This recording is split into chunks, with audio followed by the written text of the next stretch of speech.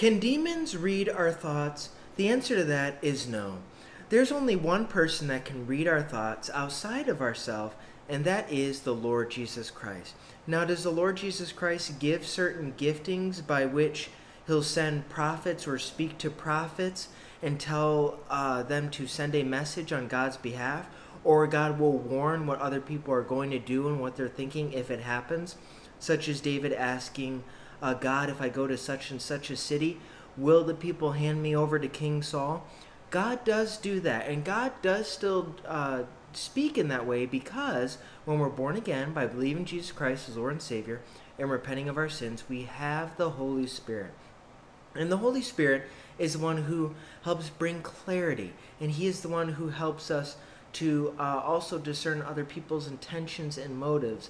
But ultimately, again, that is coming from God, and so God is the only one who can read our thoughts. Demons cannot read our thoughts, but they can most certainly influence how we think.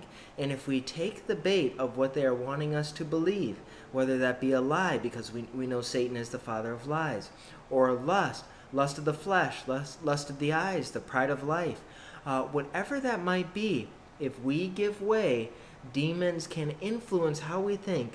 But no, demons cannot read our thoughts, because that is the ground of the mental space, and that is only accessible to ourselves as well as God first and foremost, because we know from Colossians 1:15 through 20, God has truly created all things, whether it be visible, invisible, whether thrones, dominions, principalities, all things were made by him and through him and ultimately for him.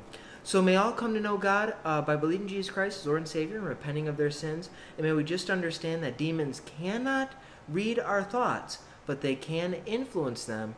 And if we give way to the bait they put out or the hindrance they want to set up, then we will suffer for it. May we all ask God to give us a strengthening of our mind and to help us to put on the armor of God, that we may be protected by the lies and attacks of the enemy.